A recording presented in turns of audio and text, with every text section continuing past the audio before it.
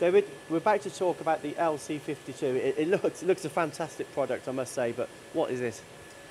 This is sort of the next adaptation, if you like, of the laser control that we've already seen, and this is a solution that's really set up for mill-turn machines.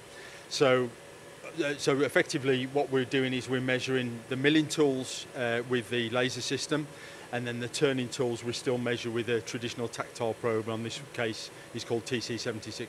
And what's the benefit? Because surely, I know there's only one insert, but you could measure this on the laser still. Yes, you can. We can actually measure such a tool on using the laser system, but because we want to trigger on the highest point of the tool, we have to do a scan across the cutting edge to ensure that the trigger signal that we record, or the position we record, is the highest point of the tool, and that takes time. That's cycle time. So if customers are really chasing cycle time, still the better solution for measuring these sort of tools is with a mechanical touch probe. And can that be said of all lasers, not just Blum, but all lasers?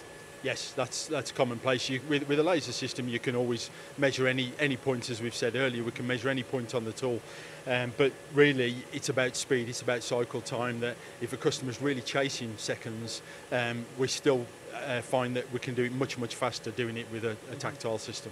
So we're talking about, like if it's a multi-flute tool, like an end mill or solid carbide drill, you can use the laser. But maybe, like you mentioned, this is a boring head, a single insert. This is when we would use it. Yes, yeah, exactly. Okay, give it a go. I know it's a fast process, but let's take a look. It doesn't take long, so here we go.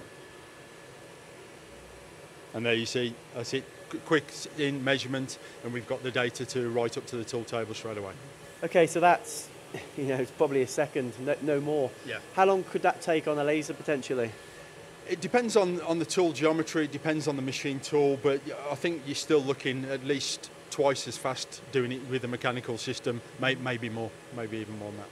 So why is it all integrated into one piece? Because some of your older technology could measure this equally as well, maybe? Yeah, that's absolutely correct. I mean, effectively, we're looking at two separate products here. We're looking at laser control and we're looking at a tactile tool setting system. So you could have two independent units doing the same thing. The problem that gives you is you have two independent units trying to measure, so therefore we have a difference in the calibration positions of those two. So when a customer measures his milling tools, he will get a mismatch between the milling tools and the turning tools. The beauty of the LC52, because it's one combined unit using one skip signal and one set of calibration data, it means that we have the two units, the two separate units, tied as one common unit. So therefore you're getting a controlled measurement that's stable across both your milling and your turning tools.